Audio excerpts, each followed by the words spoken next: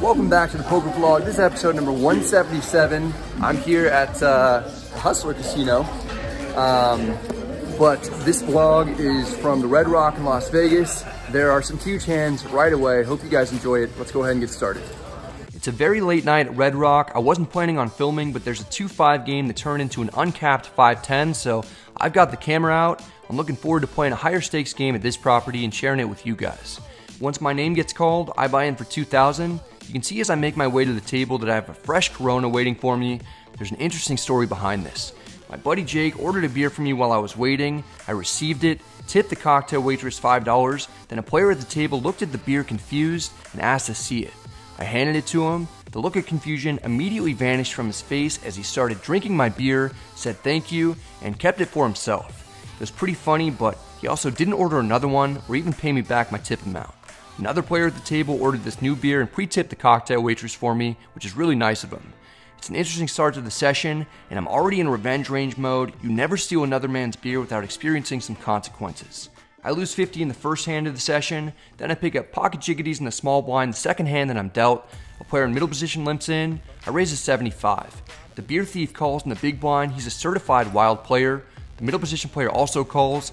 I'm getting the sense that some of you are distracted and not paying attention to the poker at all. But anyway, we're going 3 ways to the flop, out of position. It comes jiggity 8 deuce rainbow. We've got the absolute nuts, and I want to send people to Pain Town. The best way to do that is to try and induce a bluff at this point. I check. Unfortunately, the big blind doesn't bite. He checks. The middle position player is going to try and take this down with a bet of 100. It's not going to work. I call, hoping that the player behind me will either call or raise. Instead, he folds. It's down to heads up with a player who has never stolen a beer from me. The turn is the 7 of clubs. The most likely draw makes a straight. I'm not all that worried about it though. What I'm more concerned about is that if I check, the player may check back. I can't have that happen. I lead for 200. The middle position player calls and has around 700 left in his stack. The river is the 4 of spades. That one's a brick. Before I have a chance to act, the middle position player has forgotten the rules of poker and bets 125 out of turn. Hold on, I didn't do anything. I've got some new info to work with. It seems that the opponent probably doesn't have much of a hand if he only wants to put 125 in the pot on the river. I have all of it, so it's hard for him to have much anyway. I'm not sure if the guy can call a check raise. I bet 400. I really have no clue as to the type of hand that I'll be up against given how this has been played, but maybe he has something like ace-8, or perhaps the player has the case-jack. He calls surprisingly quickly. I turn over top set. Fun fact about a set of jacks is that it'll never be the best possible hand on the river unless you improve the quads or a straight flush. In this instance, 10-9 and 6-5 both have us beat. That's not what we're up against though. Right away we take down a sizable pot. We're already winning 800. Less than 10 minutes later, we're back in the action with pocket 10s under the gun. I open to 30. 5 players call and are out to get me. 6 of us are seeing the flop. It's queen 10-9 with 2 diamonds. We flop a set again, but this is a dangerous board and we have a lot of opponents. The small blind checks. I could go for either a check raise or a bet since I'm the pre-flop aggressor. I bet 125 for value. The middle position player folds. The hijack raises to 300. This looks incredibly strong since I bet with 5 opponents. She still has 4 players that will be acting after her raise. I have blockers to 2 pair hands. This just seems like a straight all day. The cutoff button and small blind fold. I don't see much reason for re-raising since there's a good chance that I'm currently losing. Even if somehow the opponent is doing this with a big combo draw, she'll have a lot of outs. I call for 175 more. It's down to heads up. The turn is another queen. We make a boat. I check. The opponent doesn't like this card. She checks back. The river is the 6 of spades. I'm going for value. I bet 800. Call. I actually think that I could have bet 2 times the pot or even shoved for around 3 times the pot to target straights. I just didn't want the opponent to fold. She calls before my chips are in the middle. I show my boat. She shows that she outflopped us with a straight and we got her on the turn. She almost definitely would have called a larger bet given the fact that she snap called the 800. Still, it's another nice pot for us. Right away, we're up 2,000 in less than 2 orbits. I've been mentioning this a lot lately that I'm currently running close to the best that I've ever run over the course of the last few months. I put out vlogs of a lot of winning sessions. At some point, things are going to turn around, and I'll be happy to show the losing sessions, but for now, I'm enjoying the upswing. I'm also enjoying the table that I'm at. The game is fantastic. My buddy Jake jams here and makes a pyramid structure while he waits for his opponent to make a decision. Eventually, the player would fold, and Jake shows a queen, which is good for at least top pair. Next, I've got king 5 suited in the big blind. There's a straddle on. The button min raises to 40. I call for 30 more.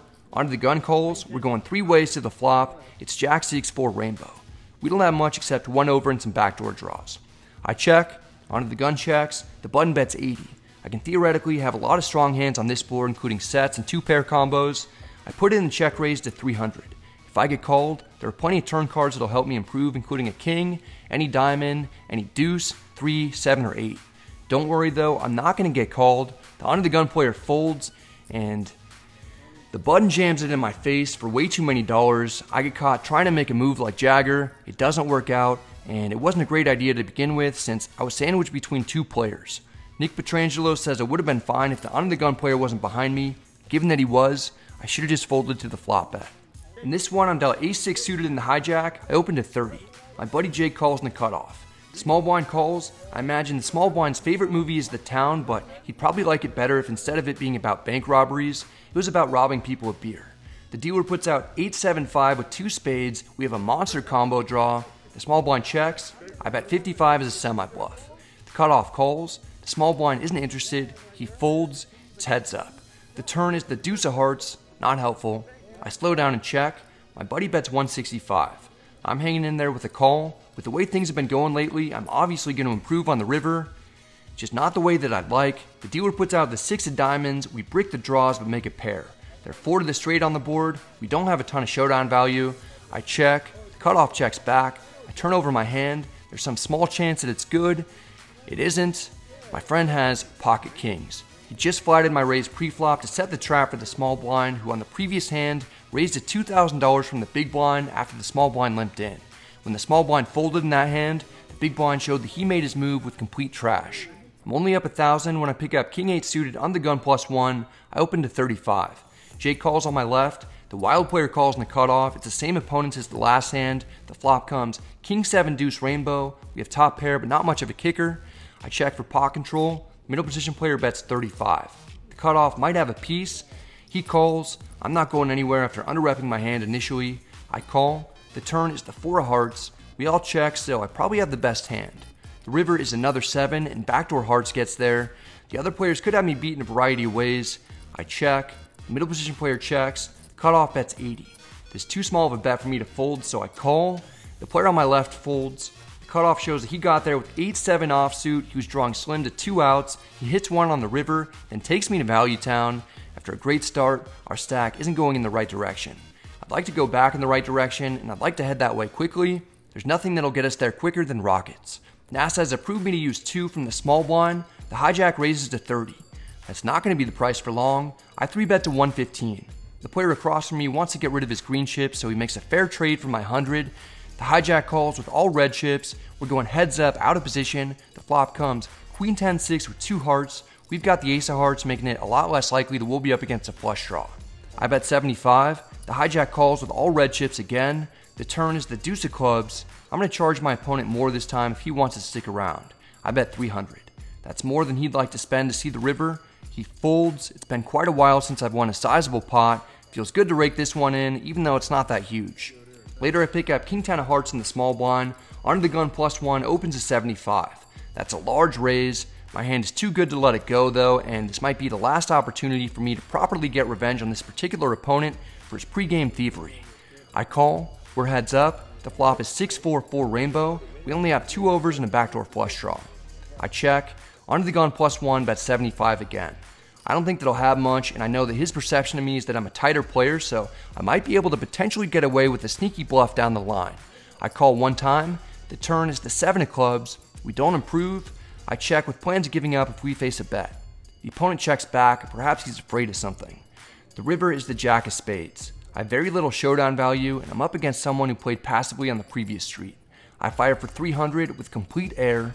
The opponent isn't happy about it. He takes one last look at his cards, and then he eventually flicks them into the muck. That's the last interesting hand that we'd play before half the table would head out. It's about 4 a.m., so I don't blame him. Time to book a win and rack up.